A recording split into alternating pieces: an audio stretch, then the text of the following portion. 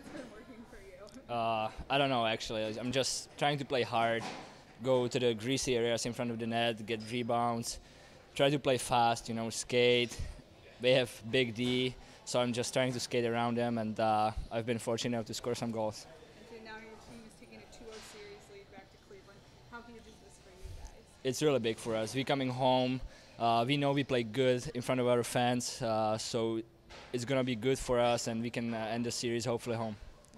Your goaltender Anton Forsberg coming up big these last two games. What does it mean for you guys to have that confidence, especially when you're down in your zone? Yeah, it's huge for us. He can bail us out. We know when we make a mistakes, he's there, and we have 2 or 3 really good goaltenders. So it doesn't matter who's in the net for us, and we know we have he has our backs. And now you guys, quick turnaround. Tuesday in Cleveland, traveling Yeah. tomorrow. What do you guys have to do to be ready for game 3? Just a good rest. A lot of water, stuff like that, and get ready for next game. I guess nothing special. Thank you. Thank you.